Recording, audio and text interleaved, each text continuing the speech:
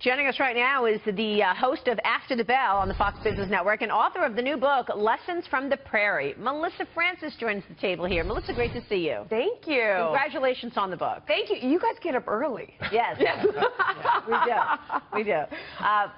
Congrats. I mean, Thank Lessons you. from the Prairie. I don't know. Does everybody know out there that you were one of the stars on Little House on the Prairie? I was a child actor, although when you show the photos, I know no one recognizes it because they used to dye my hair brown. You just said you look exactly the same. Really? Yes. Except for the hair, yes. Other than that.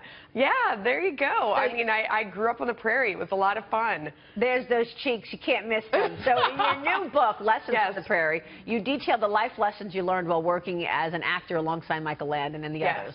Tell us about that. So more than anything else, my goal was to make you laugh with this book. I make fun of myself for a few hundred pages, which was a lot of fun and very therapeutic. And then when you get through reading about all the pies I've taken to the face in my lifetime, you realize there are some pretty darn good lessons under there that I learned along the way. One of them, one of the most interesting lessons I learned from Little House on the Prairie was Michael Landon was one of the first people in Hollywood to really figure out the business of Hollywood. He owned that show. He created it. He directed it. He starred in it.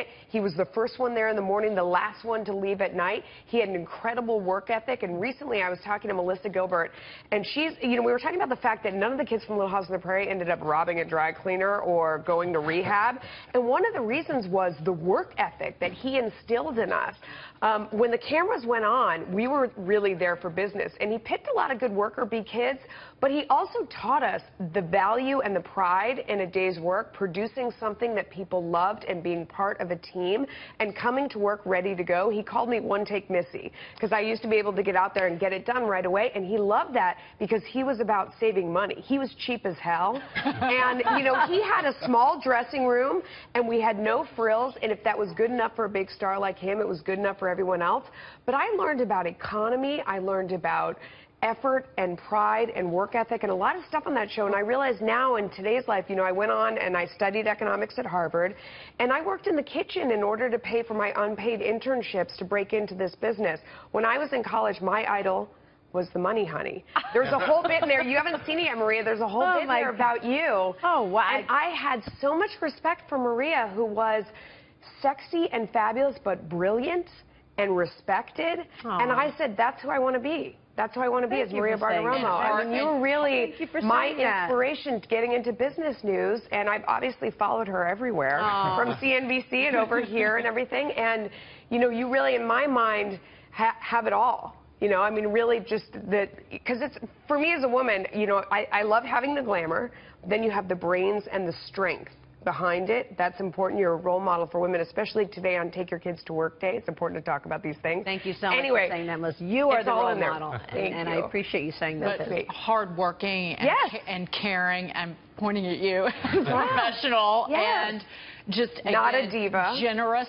Yeah. But aren't these the lessons, though, that have driven us all? I mean, you've spoken in the past about your small business, your family business. Yeah. I grew up in my family business.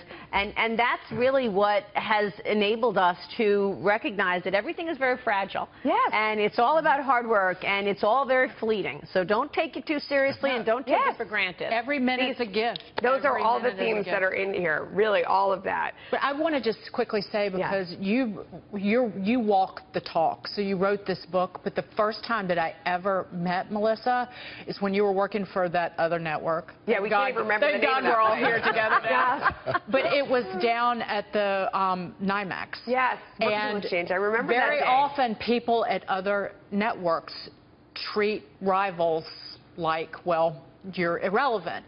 Melissa was so generous and helpful and kind. And you know what? That sticks with you. I will never forget that. So thank you. I do remember that day. I remember the day I met you. No, I think that it only behooves us. And there's even a chapter about not being the Nelly. The Nelly on Little House on the Prairie. He goes out and sabotages everyone else. And how really all that does is make you miserable.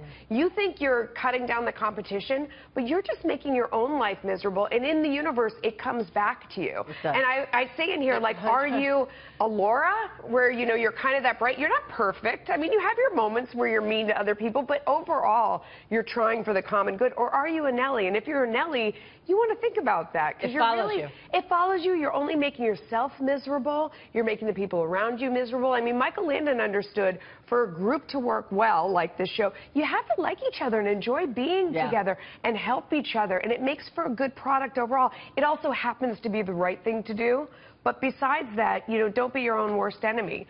So all those themes are in here, and I make you laugh along the way, I hope. It gets funnier, and I take more risks as you go along. You don't have to read the chapters in order, because they're all standalone lessons.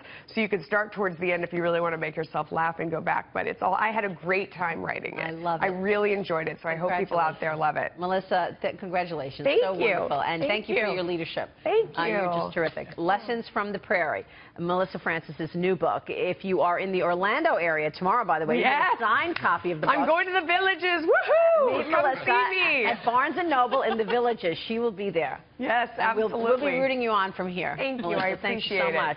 Great book. Yeah, you have to read the part about yourself now. I should have warned God. you about that. I had no idea. I'm so honored. My God, Melissa, thank you.